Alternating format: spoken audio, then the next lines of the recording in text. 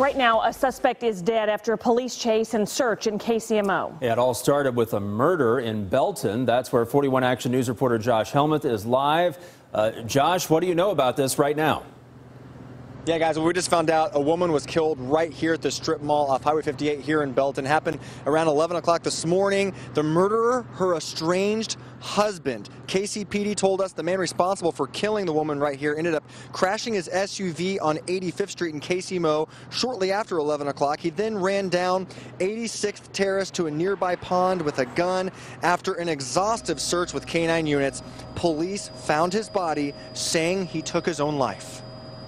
So at this time, we are working this as an apparent suicide in this area, and we are thankful to those in this area that were brave enough to give us the information that we needed. We still don't know the names and the ages of the man and woman involved, but Belton police will hear from them coming up at 5 o'clock. Reporting live from Belton, Josh Helmuth, 41 Action News.